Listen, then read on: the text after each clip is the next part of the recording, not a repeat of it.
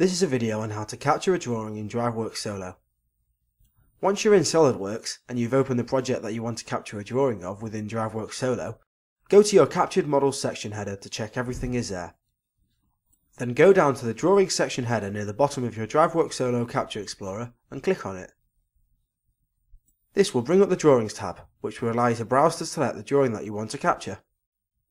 Click on Browse to locate the drawings and then select the SolidWorks drawing that you want to capture. Click Open. You can see that the drawing has now been brought through to DriveWorks Solo and has been added to the Capture Explorer on the right under the Drawings section header. Click on Refresh and Save from the command bar and go into your Project Designer. Click on the Model Rules task heading and click on Refresh from the command bar to bring through the captured drawings. Then click on the plus of the model tree to open up the models that have been captured. Put a check next to your captured drawing within the component tree.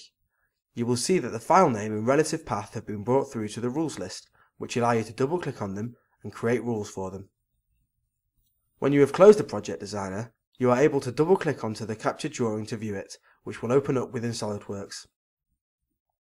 Within the DriveWorks Solo Capture Explorer, there is also some sheet information, such as sheet height, width and scale.